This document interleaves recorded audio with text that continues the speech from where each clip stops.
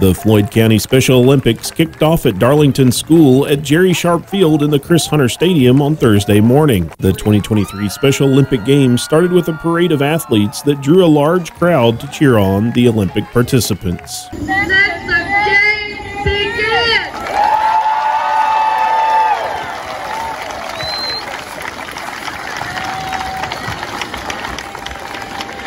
The Special Olympics was founded on the belief that people with intellectual disabilities can, with proper instruction and encouragement, learn to enjoy and benefit from participation in individual and team sports. The goal of Special Olympics is to help bring all persons with intellectual disabilities into the larger society under conditions where they are accepted, respected, and given a chance to become productive citizens. The last Floyd County Special Olympic Games took place over 4 years ago, back in 2019, before the COVID-19 pandemic. Reporting for WRGA News, I'm Ethan Garrett.